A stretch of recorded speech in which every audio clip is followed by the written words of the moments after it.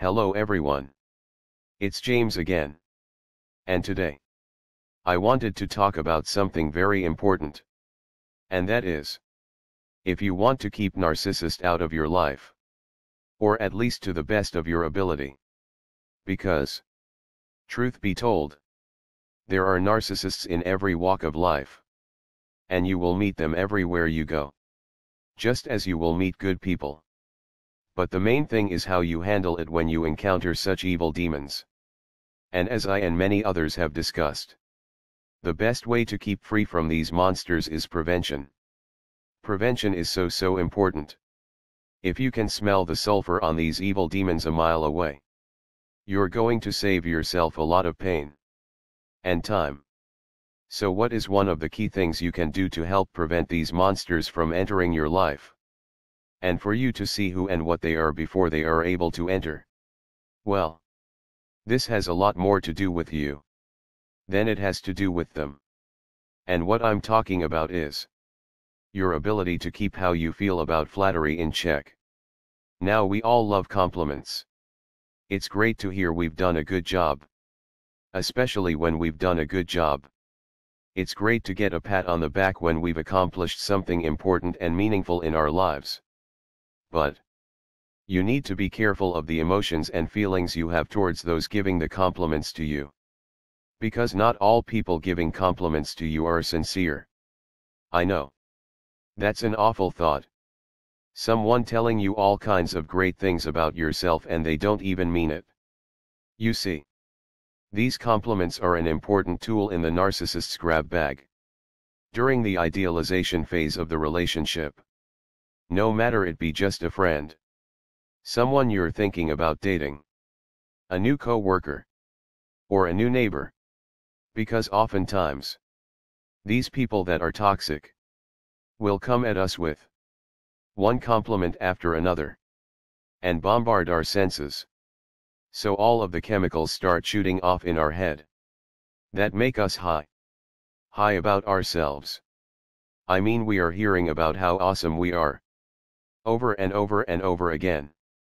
These people seek us out for our expertise on things. And it makes us feel so important. All of this is done on purpose by the narcissist.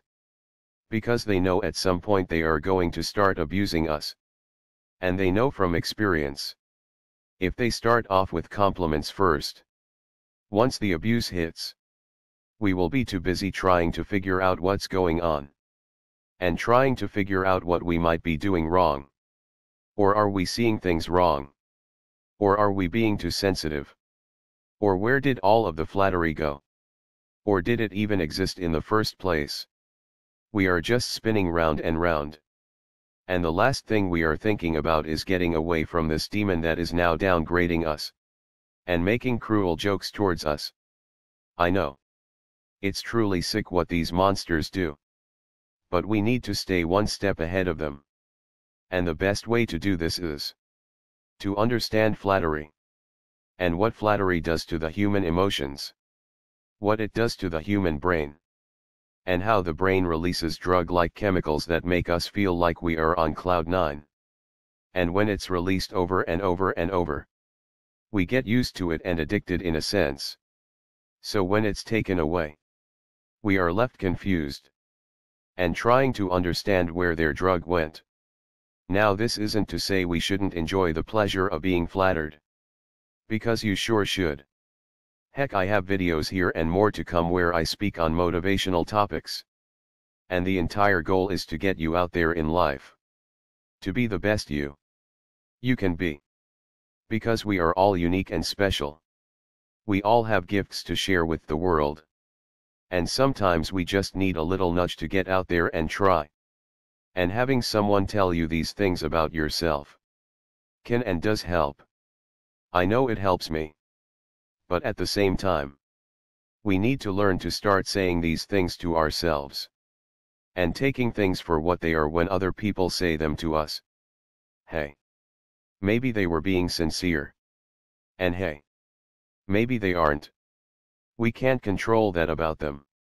What we can control is how we feel. And how we react. And the best thing to do If you know that you really take flattery to heart, and it really overwhelms you about how you feel about someone, do yourself a favor, and put a sticky note in your mind's eye, to remind you anytime someone hits you with flattery, to be happy, to smile, to accept it as true. But check it at the same time. And check yourself.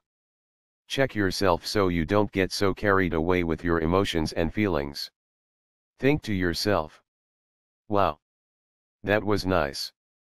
But think and say to yourself, just because they complimented me doesn't affect how I see them as a person. Then say it to yourself again. Just because they complimented me doesn't affect how I see them as a person. And repeat as many times as you need to. And keep that sticky note in your minds. So you can see clearly. Because this is truly the key. Separating the compliment you received from the person that's giving the compliment.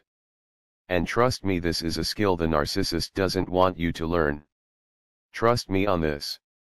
Because this is a big tool in the narcissist's grab bag. They use to get a hold of you, the victim, and others around them. So they are trusted. Because we are taught that someone's outward appearance equals who they are. And that's not true. Someone may be homeless, but they might have a college education. You don't know. Well, someone telling you how wonderful you are might have good motives, such as they really mean it. Or they might have bad motives, such as they are buttering you up, so they can ask you for something. Or they are setting you up for the big narcissist do-do test. Either way, if you enjoy the compliment for what it is, and it's a compliment for the moment, a compliment that doesn't make or break your day, and if you keep it all in perspective, and keep your emotions about it in check, so you can see clearly. And that's so important. You need to have your they live glasses on at all times. So when they hit you with a cruel joke, or are mean to you for literally no reason at all, don't sit there and try to find an excuse for them. And don't let the compliments they gave you put you in this doped up fog, to where you can't see straight.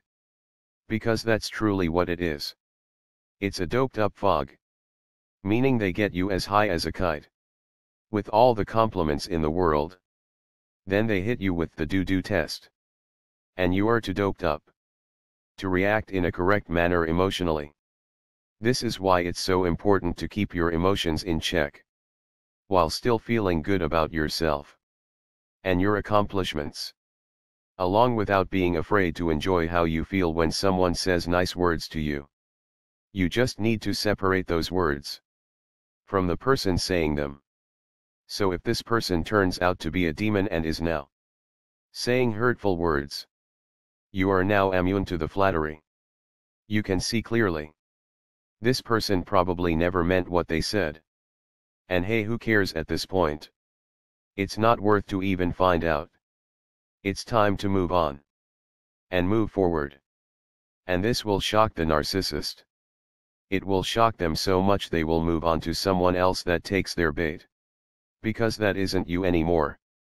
Because you've learned. You've grown. And you're smarter than that. Because like I always say, knowledge and wisdom is power. The more we know, the more we can lead happy and healthy lives. Until next time. Bye for now. And be good to yourself.